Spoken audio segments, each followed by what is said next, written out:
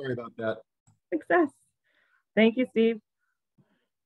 Once again, this is the individual donors fundraising breakout room, and I'm Katie Brandon, the Executive Director of Pasadena Village. We are a village of 136 members. We just celebrated our 10th anniversary, and like I showed in the previous slide, about a little over 26% of our income comes from individual donors. Let's, like I said, start this conversation rolling. You're welcome to put comments in the chat or unmute. I do know it's a big group today, but I'll try to moderate as best I can. We have 45 people. And so let's hear about where you guys look for people for strong leads in ways of cultivating donors. Susan. Oh, Susan Hamilton. I got two Susans. Actually, could I ask people when they make their comment or give their suggestions, also indicate how much what their dues are? I think this has an impact on how you fundraise, and it would be nice for the rest of us to know sort of where we fit and where you fit. Thank you, Susan Alito. I like that. Okay, we'll pass it on to Susan Hamilton. I agree with Katie. I'm with La Miranda Village in the Bay Area. We're in the East Bay. And we also break down our prospective donors according to segments like she mentioned. We have a segment for members. We have a segment for volunteers. We have a segment for past donors. We have another segment for prospective donors. So all of our email communications are tailored and messages toward each segment. Our membership has grown. We have 250 members, and last year we lowered our membership to $1 a day. So for a single member, it's about $300 a month, and for a couple membership, it's about $600 a month. And we also have, last year the board was so smart, they created what's called a patron membership for members who want to pay the original, more expensive membership fee because they've gotten such value out of the membership. So even though their membership has been lowered, they pay the additional fee, and it's considered a patron membership and a donation. And it's been very successful. We're really appreciative of them. Thank you, Susan. Just to clarify, what's the annual membership fee? It's $1 a day. So it's about $300 a month for a single and about $600 a month for a couple. $300 a month or a year? Oh, I'm sorry, a year. Yes. Thank you. Yes. Thank you so much.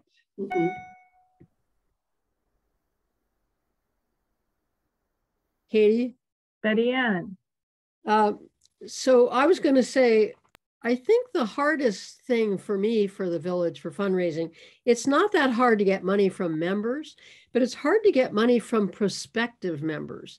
And those are people that you know in the community have a lot of money and support a lot of other causes like the arts and whatever, the nature, but they don't support the village. And I find it's very hard to reach beyond the boundaries of our members and past donors and volunteers. I need ideas for that. Thank you. Okay, I see CL's hand and I see a question in the chat. We're going to get to solicitations in a little bit. So go ahead, CL. I was just going to comment that, you know, one of the indicators to how people feel about your village is how often and for how long they have contributed. So I really try to look at not the amount. It's so obvious to see an amount as an important indicator, but we have people who have given at a low level for a long time. And I think it's important to remember and honor them and let them know when you write your thank you note to them that you know they've been with you since the beginning. It may have only been for $50 a year. I have a gentleman who gives $18 a year. I think obviously he's Jewish and that is an intentional amount, but I always recognize that he's been with us for the entire 11 years of our existence. And to him, that's what he get. I don't ever discount by amount. I think longevity on the file is an important indicator, and it's easy to forget that.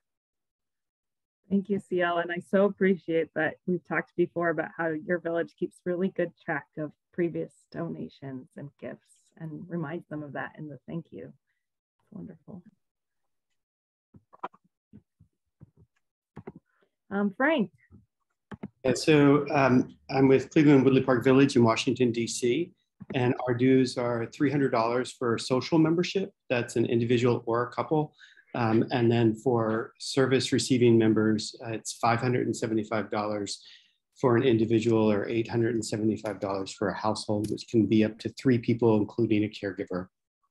To answer Morgan's question, we've this year tried 2 mailings.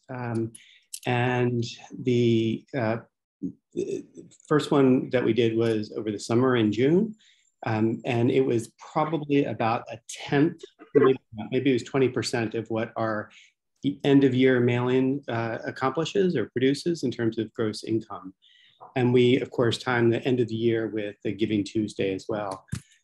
One thing that we've tried is really to get membership. We've done direct mail. So we purchased a list, we segment it by age and make it specific to our geographic boundaries. And we send out 5 mailings for free concerts.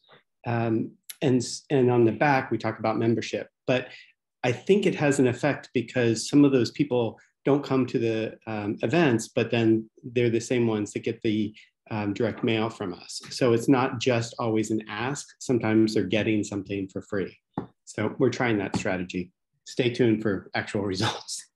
I love that, Frank. I definitely am very aware that sometimes I feel like all we mail out is a request. And I think it's so important, even in the age of email, to mail out invitations and thank you. Hey, Frank, can I follow up this, Morgan? What kind of, have you done an analysis of the returns on those purchase lists? We did it once, maybe 5 years ago, purchased a list and did not think the return was worth the cost of buying the list. Well, we buy the list once a year. It's based on voting records, so it's pretty cheap for us. It's about $400. And we've used it, as I mentioned, to promote our concert series. So at each of the concert series, we have, each of the concerts that we have in the series, we have over roughly 100 people coming to those. And I would say 2/3 of those are not members. So they're open to the community. And I'm pretty excited that the membership numbers have grown from 130 to now almost to 200. So, so we're seeing that return on investment. The reason I'm hesitating about actual numbers, Morgan, in terms of fundraising is that the proof will be in this year's fundraising effort, and which will go out in November. I'm happy to share it with you then. Thank you, Frank. I know we got to start a little bit late, so let's move the conversation along. Our next discussion point is, as the question was in the chat, about sending appeals. So I wanted to give us all a chance to think about how we request funds from our donors, from potential donors. So Pasadena Village, like I said, is 136 members. Our email list has just topped over 1,000, but the mailing list is about 600. It's concentric circles, whether we have people's email and mailing address. And so we send appeals twice a year, once at the very end of October and once in May before the end of our fiscal year. And so we mail to our members, and our non-members who are in our database that are potential donors. And so what I wanted to share was a little bit about how Pasadena Village sees this as an important piece. Sometimes I think the appeals, you're sending out a lot of them and you can see the return you get. And there's been some really generous donations through these appeals. But I also think it's a really good reminder for our members and for people on our list that we are a nonprofit organization, that we need community support in order to thrive and fulfill our mission. So it's not just the return of the funds that we so generously get from our donors, but it's also that reminder and another plug for our mission. So there's been a lot of studies on the effect of appeals, and stories sell more than words. So we always try to profile either an individual member or what we call affinity groups, like a small group, or some impact we've made usually through a volunteer on an older adult's life. And it's kind of fun to think about the theme for the next appeal. At Pasadena Village, we mail it out, like I said, at the end of October or sometime in May. And then we follow up with either a plug in our newsletter or an individual email to remind people. And then we'll talk about more follow-up actually at the next one. So let me stop there. So I want to hear from you. Like, what do you see? I know we have a question. Let's see, what was our question? How often is it best to mail solicitations from Morgan at Northwest Neighbors? She says we do mailings once a year in November. So I know that the data shows that most people donate in December during the holiday season. In fact, I was just seeing like 10% of all donations all year round are made in the last 3 days of December. So right before January 1st, when you all get bombarded by every nonprofit you've subscribed to throughout the year. I know Giving Tuesday can be popular for some villages and for some nonprofits as well, but it doesn't see that same push we get at the end of the holiday season, right before the 1st of January. We know people donate because they believe in the mission of the organization, often because there's a personal connection. And obviously right before January 1st, there's some positive tax implications, although those have been changing. That is not the biggest reason people donate. So let's hear about how people share. Oh, I'm seeing another question, but let's focus on appeal letters and what works for your village. What are you seeing in response? And anything creative you put in your appeals. Susan Hamilton. One thing we instituted, we do one mailing a year too, and it's about 600 letters, and it's expensive. So we don't do 2 mailings, but that's our annual push, like Katie said. And what we started doing a couple of years ago is I send out a list of the 600 people to the board in a Google Doc, and they choose who they know on there. They just mark it. So when we print all those letters, we divide up the letters to the board, and each board member, has maybe between 5 and 10 letters. We deliver to their houses, and they write a personal note on that letter before it goes out. And that's been really successful. It's a pain and it takes a lot of time, but we've seen almost a 50% return on it when there's a personal note handwritten by the board on the letter. Wow, that's fantastic. Yes, personalization, love it. Okay, Laura. Susan, I have a follow-up question. Do they write their handwritten note like on a separate little note card that you stick in the appeal letter, or do they write it actually on the appeal letter? On the appeal letter. Oh. They literally just write it right on there. Just like a few sentences? Yeah. Whatever they like, a lot of it is their friends. Some people are total strangers to them, but we really have found it so great. And the board likes being involved. Often the boards don't like to make personal asks, but our appeal letter has a beautiful story on it and all kinds of things that we do. But just write, we hope you'll renew, or please think of us during this giving season, or whatever they want to write, whatever they're just right in the upper hand corner, Thank you. That's so helpful.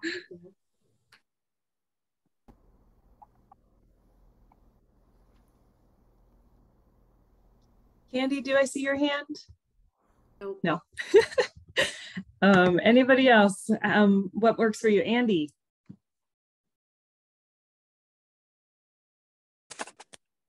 since you called my name, I believe that the 26% is a little bit more than a quarter of the pie.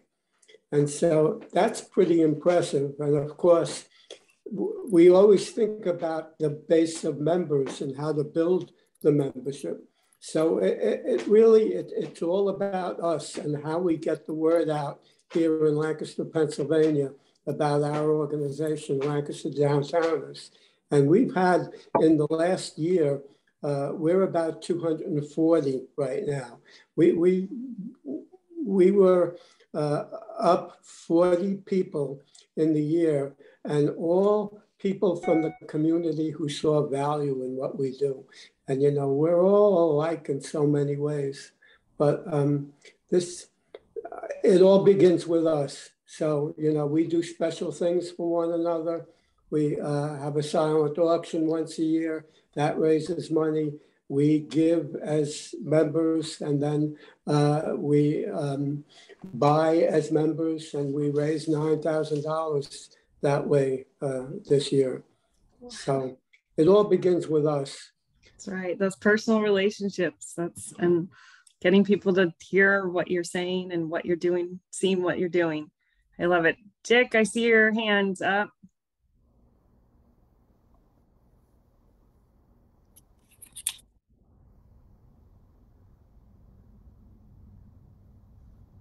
All right, Dick, we'll come back to you. I've got Susan Hamilton, but if you're able to unmute, Dick, go ahead and after Susan.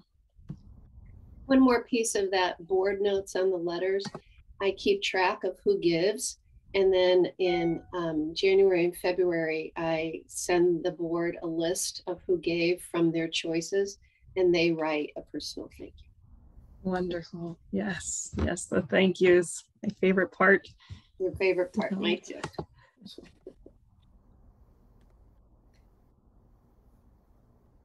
All right. Let me know if I'm missing your hand.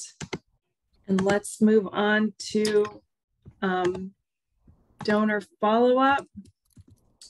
I'm not sharing my screen, excuse me. Noel Durham has her hand up. Oh, well. Oh, go ahead.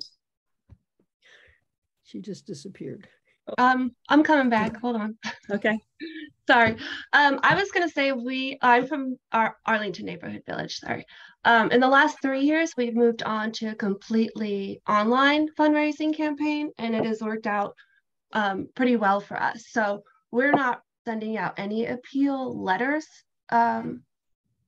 This year, we're just going to stick with one online fundraising campaign. So it's kind of a different spin on it, but it's been pretty successful. So we're going to continue that way.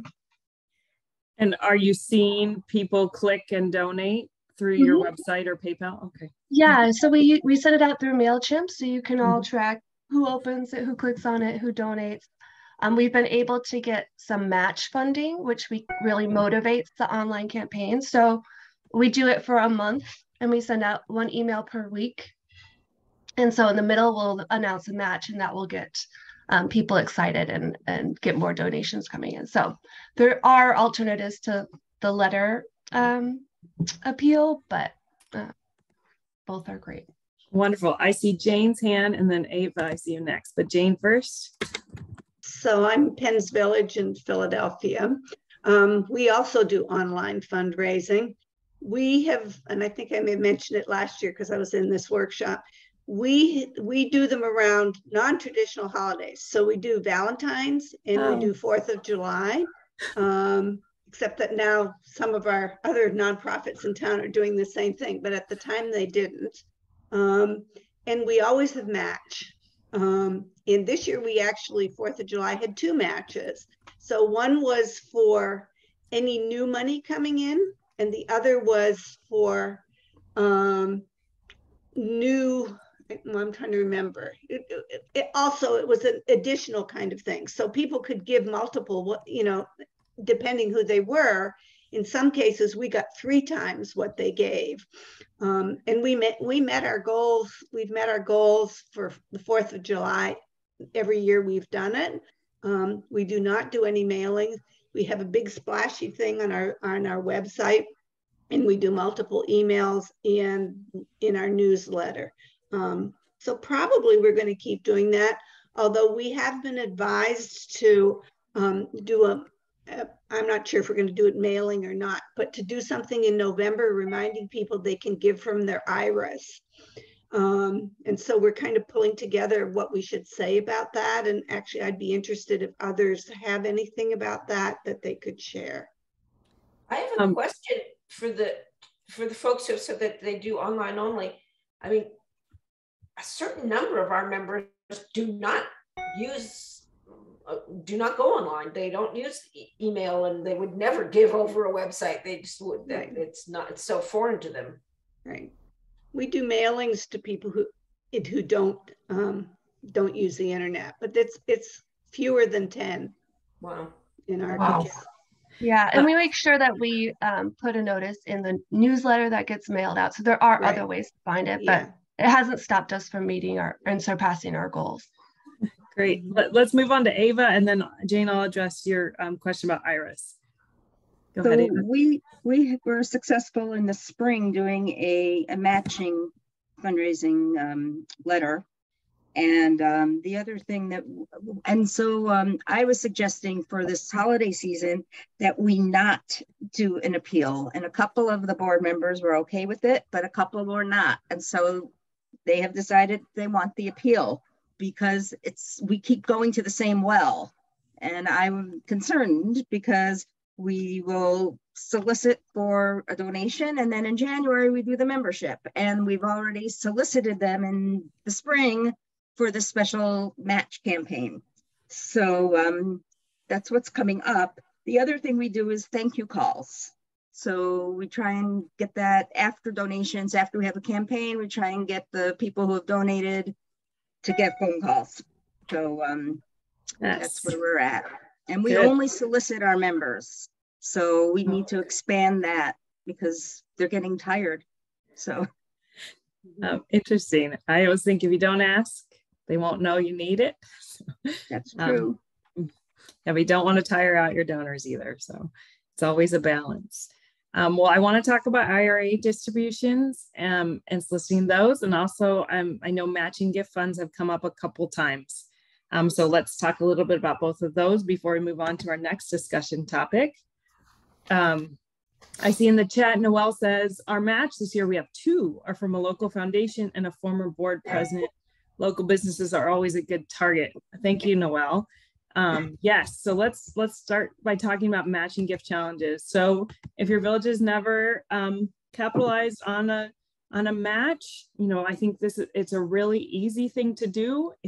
Especially if you think of a board member or someone who's always generous with your nonprofit, you can leverage that gift that is going to come in.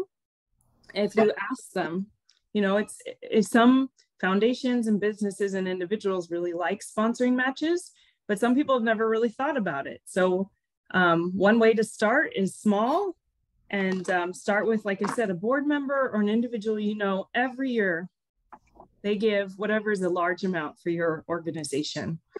And you can ask them if they're willing to have their name on something or if you want it to be anonymous.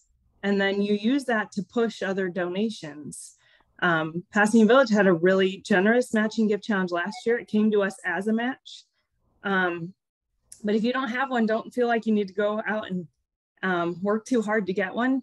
I really think that every nonprofit knows that one generous donor. It can be anonymous, and it's just up to you on how to market it and how to share it in your appeal or in your email. And put a time sensitive date on it by December 31st or by Giving Tuesday or by the end of this weekend or by the end of your event. You have an annual event. It just encourages people to give. If we make this goal, there's a really great free thermometer. I'll find the link and put it in the chat that you can show the progress towards the goal. Even if the goal is small, $5,000, that could be huge for your village. And that someone's going to give it anyway.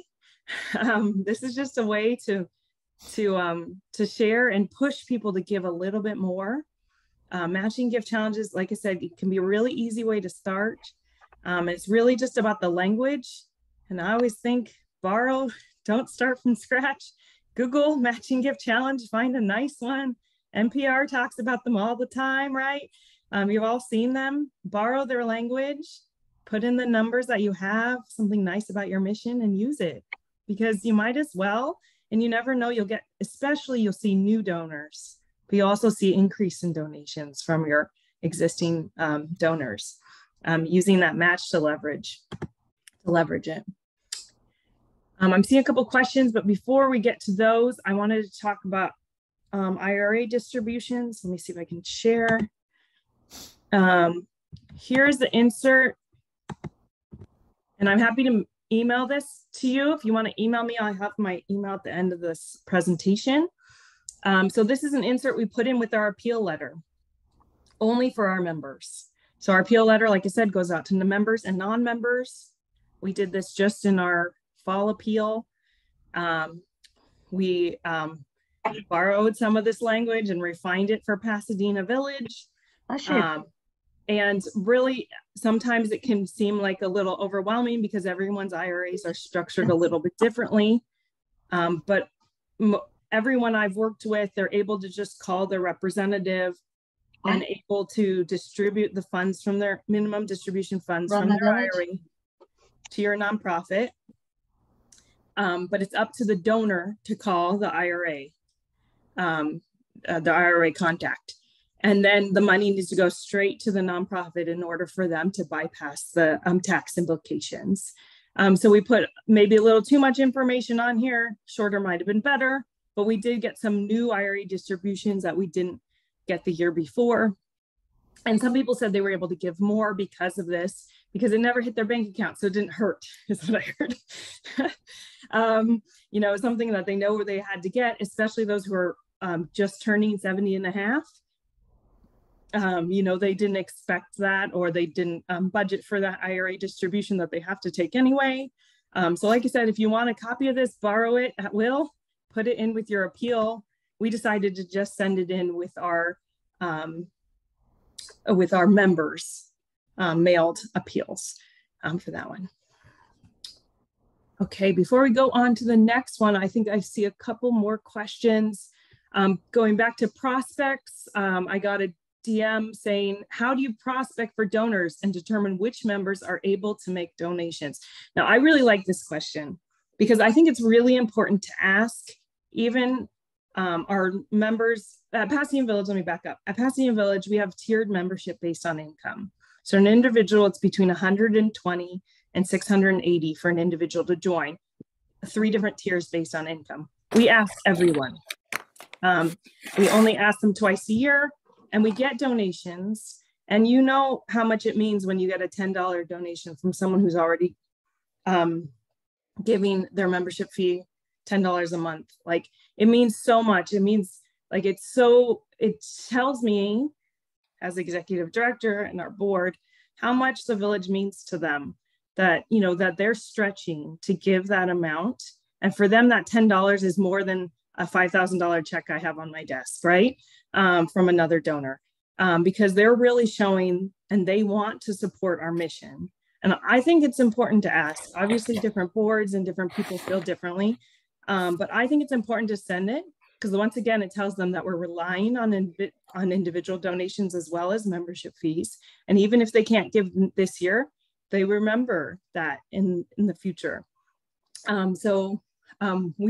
We definitely segment our list based on what we can tell their capacity to give. We don't use a giving engine at Pasadena Village, we're too small, but I've used that at other nonprofits. But we definitely segment gifts based on previous giving. And the way we do that is pretty simple. We divide it into 4 or 5 sections, depending on the previous giving. So we look at the last 2 years of giving. And if they gave, say $250 last year, then the suggested giving amounts at the bottom of their letter will start at $500. It'll start at $1,000, $500, $250. Okay, so they can give $250 again, but we're trying to push them up to $500, right? If last year they gave $100, we say $500, $250, $100. If they gave $10, we say 10, 25, 50. So we segment our list, like about 5 segments.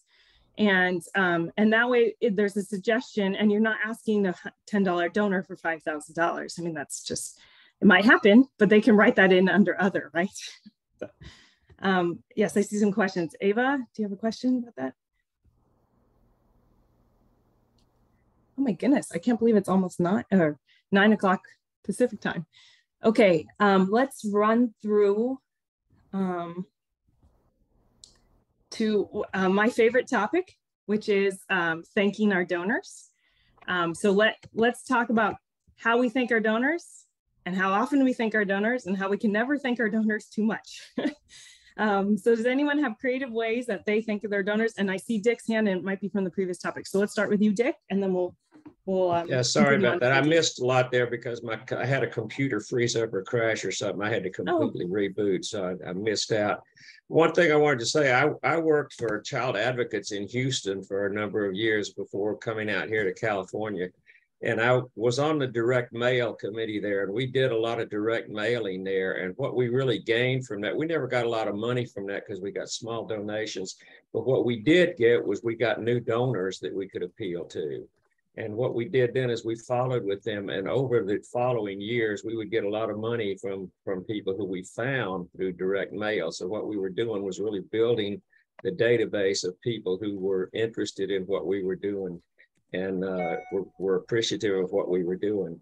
And we did mailings to our donors periodically, you know, for further appeals. And one of the most successful mail outs that we ever did was not even an appeal. We put no appeal in the letter. It was strictly a thank you letter to donors, but we included an envelope. And that turned out, that netted more than any individual appeal we had for a couple of years. Just on that one letter got more response and more money than most of the appeals that we sent out. Is thanking the donors. You really have to take care of your donors and stay in touch with them and let them know that you appreciate what they're doing. Thank you, Dick. Definitely. Okay. I have a question about foundation support. I was sharing, and let me share it again because I know we weren't recording at that point. I'm going to share our income sources. So the question I see in the chat was, what is foundation support?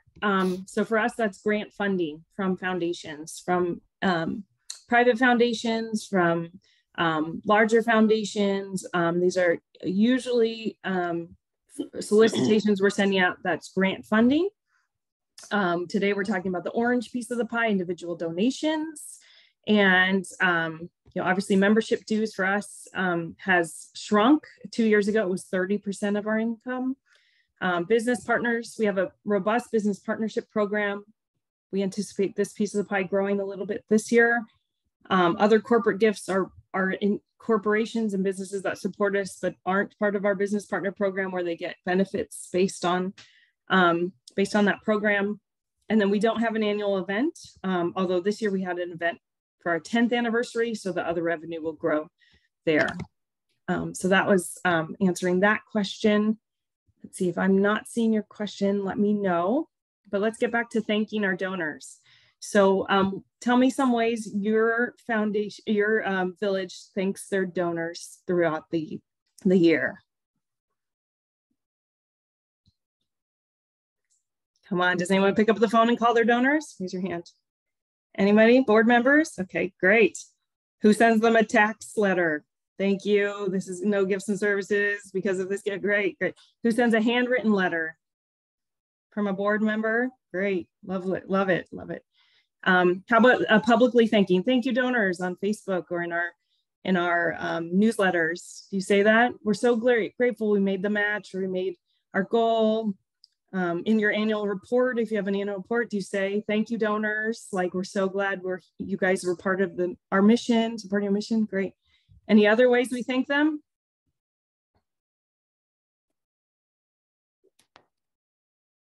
Go ahead, shout out, Dick. Yes. I hear it several times, and I've heard you just repeat it. I just want to emphasize again, that handwritten part is really important. And I heard someone mention just putting a handwritten note on a printed note. If you could put some handwritten note on there that reflects a knowledge of that individual donor, that is extremely powerful. And back in when I was working at Child Advocates, one of the things that we did was had board members write handwritten notes, particularly to people they had some kind of contact with. But they would just write a little handwritten note. And it's that personal attention, acknowledging in a very specific way that you know that individual donor. They're not just getting a standard appeal letter, but there's something personal. And all it takes is just a phrase and a signature. Love it. Thank you, Dick. I see Emily Jones says they send personal notes to all donors over a certain threshold. An email, thank you. That's great. Elizabeth delivers hand-created flower arrangements or local honey. How sweet is that? I'm going to donate to your nonprofit with send it regular as random thank yous during the year to larger donors. We have a quarterly newsletter just for donors, giving them information about what we do with their money. There you go. That's really important. Personalize your thank you note. Look at it at least twice a year. Put in something about what your members are doing, how you're spending their money. I love that. We acknowledge donors on our website, legacy donors, monthly donors, corporate and foundation. Fabulous. Katie, I have a question. This is Elizabeth Hale from Bethesda Metro Area Village. We've all been talking and we differentiate, like many of you, it sounds like, between donors that give different amounts. But we have gone back and forth on this and are no longer listing the amount somebody gives or the level on our website. If they're corporate donors, totally separate. I'm talking about individual donors. Since we're all a community of friends, and I just wondered, I would love feedback on how many people do that, but we stopped. It felt awkward to many of our board members, and I'm wondering if there's any benefit to it. Thank you. I think there's a running joke in the development world that donor lists are for other development nonprofit professionals to look at and borrow from and know how much to ask. So, it's really up to what your village is doing and is comfortable with. We've seen a trend going back and forth with appeal with some people really like seeing their name in lights, right? Some of our donors like seeing their name, want that recognition in the annual appeal and signage at your events, things like that. But that goes back to like what we skipped a little bit and we'll get back to is this cultivation. You don't know unless you ask.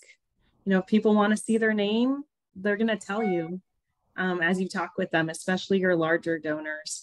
So you can acknowledge them in your annual report. You can acknowledge donors over a certain amount, or you can choose not to. And like you said, in a small community where everyone's doing their best, and for someone, a small donation is a huge donation for them.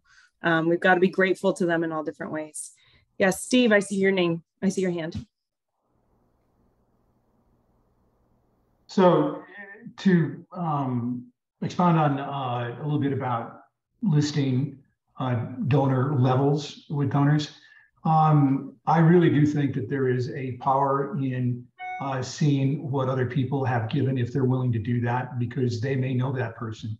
And I always think the power of giving is always people giving to people. And if someone can see that somebody else made a large donation, they might think twice about giving more to your organization simply because the network that some of your donors give. Thank you.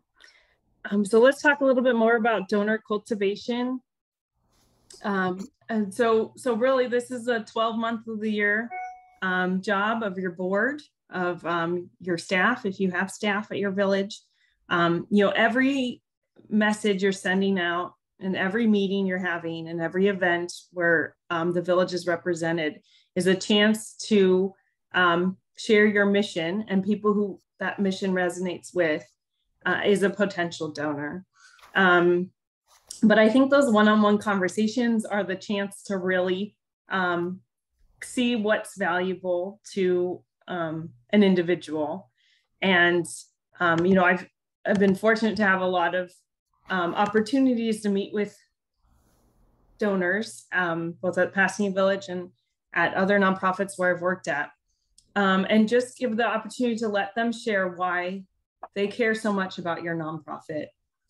So if they're giving a gift that's of size to them, then they'll have a lot to share with you about why the village means so much to them, about why they give. I think sometimes in development, it can seem a little scary to meet with a donor, but it's so wonderful to hear from someone, not to ask, not to make an ask, but to say, look, I want to take you out for coffee, or can we have a Zoom or a meeting, or can I talk to you on the phone? You know, this meant so much. Your most recent gift, even if it was a while ago, meant so much to Pasadena Village. This is what we've done. You know, can you share a little bit about why you support the village, or, you know, why is the village important to you? Because it is. Their check, their donation is a sign of how important the mission is to them. Like we said before, it's not the tax write-off that's going to incentivize most people to give. It's about their, they really care about what you're doing.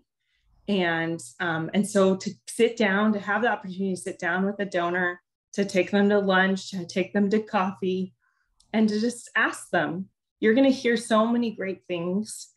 And like I said, it doesn't need to be an ask. It doesn't need to be, especially not at first, hopefully. Your first conversation should really just be asking them, what does the village mean to you? You know, because their parent was in it, or their sister, or they're a member. And you'll hear these great stories. And if you are going to sit down and make an ask, always ask with another person, right? So a board member, a staff member, a board member, someone else who's making a donation to the village. It's really important. You don't want to ask if you haven't made a donation. And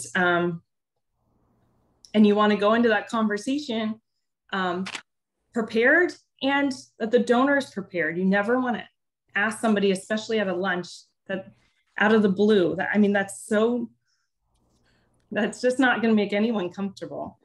So I always like to say is like, would you be willing to come and have lunch with me and our board chair, so we can talk about your philanthropic commitment to Pasadena Village? Let's make it really clear what we're going to lunch about before we get to the ask. You don't want to, you know, startle them.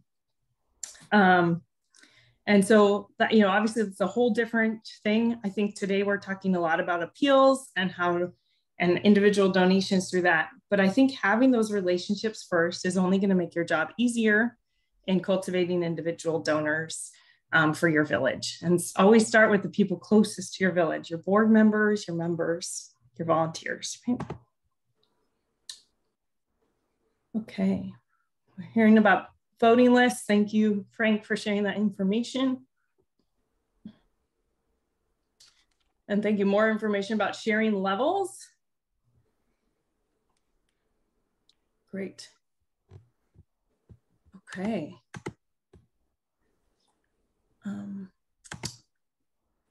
So this, we jumped through follow-up and into thank you discussions. So that I just always like to remind people, make sure you thank your donors, and you can't thank them too much. So let me get back to this. Okay, so we talked a little bit about cultivation, about putting, you know, every communication you're having is cultivating our donors. It does not mean you're asking each time, you're just sharing the stories of your nonprofit. That's why your newsletter is such a critical piece for prospective members, but also prospective donors. And at your events, you know, remind your board members, part of their job is to cultivate, right? Part of their job is to represent the village at whatever kinds of events you have. We talked about thank yous. We can never stop talking about thank yous. This is a partnership we did with a local school where they made individual notes for our donors, and we sent them out during Volunteer Appreciation Week. I just think the more times you can thank our donors, Pasadena Village definitely could do more. But the ways we can do that, the better, because they're going to remember that. Okay, and that's the end of my presentation. I'm sharing my information here. I really appreciate all your comments. I'll open it up for more. I'm sure you guys have more thoughts to share, but I wanted to share my contact information. Feel free to email me. Let me know how it's going for you. If you want that example of the IRA, and thank you, I think the minimum age has increased since we put that out in this time last year. So definitely check that before you share my language, but use it. You know, I feel like as village members, all different villages, we can do our best by just sharing what's worked well for us, so we don't have to reinvent the wheel. Okay, I'm going to stop my share. What comments do we have here? Dick? Yeah, one of the things that donors always want to see is impact. They want to see what impact you're having. They're interested in the mission, but they want to see and hear stories about what you're actually accomplishing, and they connect to personal stories. And I know that we're very active in doing that. We do it on our website, where we have people talking about what's going on in the village, so that donors can look at that and see. We send out our newsletter. And the other thing we're doing is we're getting noticed in local media. So there are stories in the media. And when people run across those stories and see us mentioned there, they get a sense of impact that way. And so that's something you got to stay in front of people all the time and let them know that you're actually doing something with the money that you need that you get from them. Definitely. Thanks, Dick. CL? I'm curious to know how many villages, just by a show of hands, have a true legacy society or, you know, a major and planned giving program that, whether or not it's named or I guess that's not what's so important, but do you actively promote it? And do you have someone solely dedicated to it? So first off, do you have a legacy program? I'm seeing like 4 or 5 hands. We don't have one yet at Pasadena Village. We're working on it. Do you have, for those who do, are you making regular solicitation calls and having conversations? How are you carving it?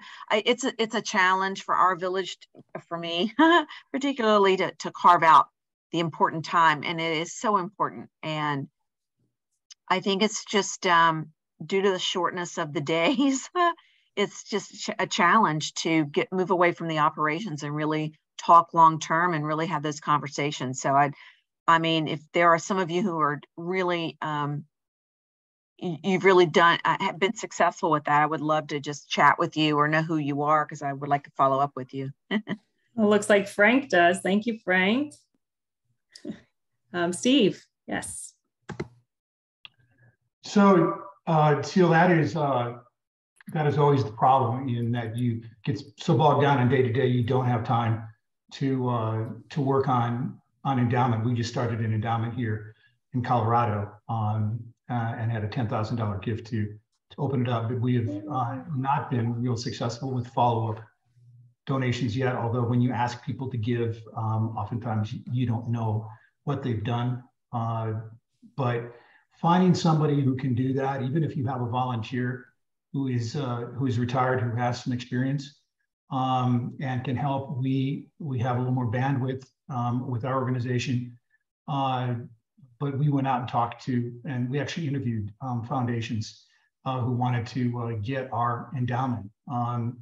And we found a Northern Colorado foundation that was perfect for us because it allowed us then also to get in touch with their donors. And they would promote our organization through their donors, which I thought was extremely valuable. Yes. You do need to preserve this after you're gone. The biggest thing you can do for your organization is to leave a legacy that this is going to continue beyond your executive experience or your volunteer experience. And so trying to find somebody who can help you do that. One of our board members had a lot of experience working with the church, with his church, developing an endowment with his church. He was extremely helpful in providing providing things like that to us. But we really had to work hard at developing all the policies. There are a lot of policies that you have to create around donors. And so you've got to have a really good infrastructure set up before you do that. But there are people out there you can get to do it. When it comes to individual asking, obviously you're very crucial to go out and help make the asks. But when it comes to putting it together and creating that umbrella, look for folks that have those skills and just ask them, even if it's just a one-off, to help you do it. Thank you, Steve. And I know Village to Village Network has a document library, and I highly encourage everyone to submit at least something to share and make that a rich resource for all of us. You know, I think if we can put examples of our appeals and our newsletters and even these little paragraphs we put in about our legacy societies, we can all use that throughout the year and borrow that language. So please think about that. Take a look at the documents library or talk with Barbara, the people at VTV, because I think that can be just really useful. Dick, you still have your hand up? You're good. I have one more suggestion. Susan, go ahead. Yeah, just Network for Good, you know, is a for-profit software system for donors, fundraising, all kinds of things. But they have an amazing library of free resources and blogs and webinars, and they're really smart. So if anybody wants to check that out, I really recommend it. Thank you so much. Thank you everyone for sharing, for being part of this conversation, for getting our conference kicked off this morning. I think we're just a minute over time. So what you're going to do is click on that blue button at the bottom of your screen and click return to the main session. Unless you need to leave and have lunch or something. It's a lot easier than leaving completely and having to log back in. So when you click leave room, go back to the main session and we'll see you there, and excited about the conference. So grateful for all your participation. All right, thanks a lot.